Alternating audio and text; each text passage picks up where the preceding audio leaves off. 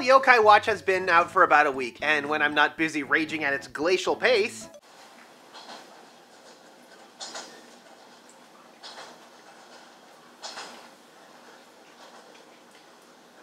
I'm getting a laugh at the localization's attempts to cover up the baked-in Japaneseness that only got double battered and deep-fat fried in the sequel. I mean, come on, how do you expect me to believe that a game with Don-chan and Kumamon in it could possibly take place in America? Most amusing, though, is how they renamed the Koten, or classic yokai. Unlike modern yokai from the first game, which are largely puns with a Japanese twist, the classic yokai are meant to be actual yokai from Japanese folklore with no strings attached, such as Rokurokubi, Karakasa Obake, and Kappa, who was given the English name Faux Kappa. Oh, so Tengu's okay, but the kids might mistake Kappa for a letter from the Roman alphabet? I mean, I thought the fact that Whisper was so excited to meet him was because he was the real deal. However, the yokai we're talking about today isn't a classic yokai, but is instead a yokai from the present. Then again, like the classic yokai, this yokai's name is supposed to be synonymous with an important figure from Japanese pop culture. So today, we're going to be looking at Toiletta, aka Hanako-san.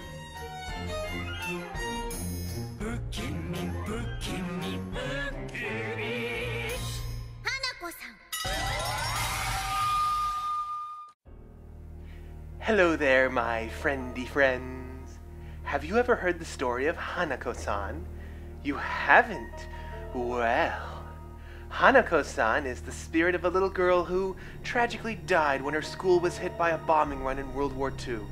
But these days, it's said that her vengeful spirit haunts bathrooms all over the world. And if you want to, you can summon her with this one little trick. All you have to do is go to the third stall of the third floor girls' bathroom and knock 3 times and say, "Hanako-san, are you there?"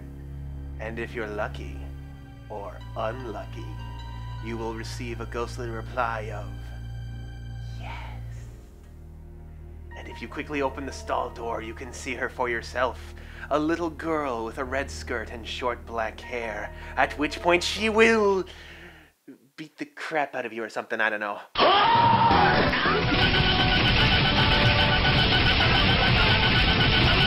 Hanako-san is a long-standing and popular urban legend in Japan, sort of the Japanese equivalent of Bloody Mary.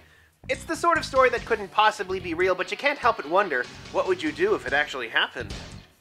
It's a bit difficult to trace the origins of the story, but it started spreading in the 1950s in post-war Japan, making it more of a modern yokai than, say, something inspired during the Sengoku Jidai. Now, as a product of pop culture, Hanako-san had innumerable appearances in things like TV shows, movies, video games, anime, and all sorts of other places, although there's one particular instance I think has some more significance. Because Hanako-san had a cartoon show.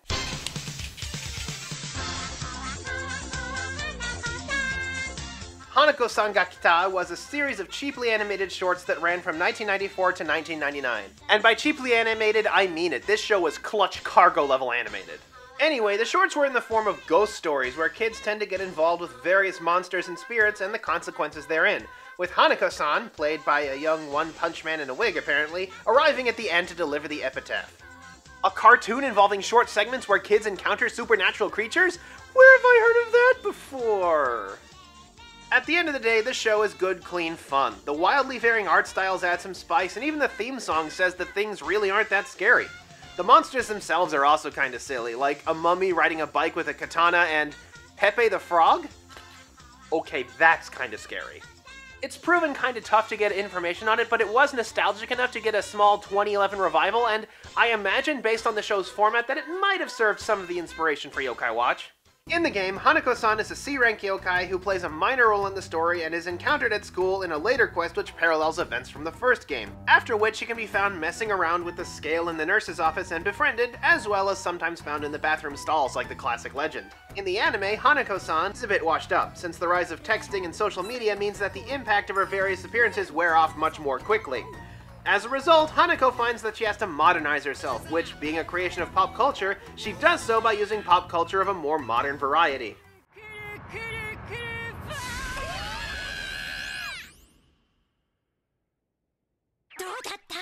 She actually becomes a recurring character, appearing in several places throughout the show, probably because of her reputation.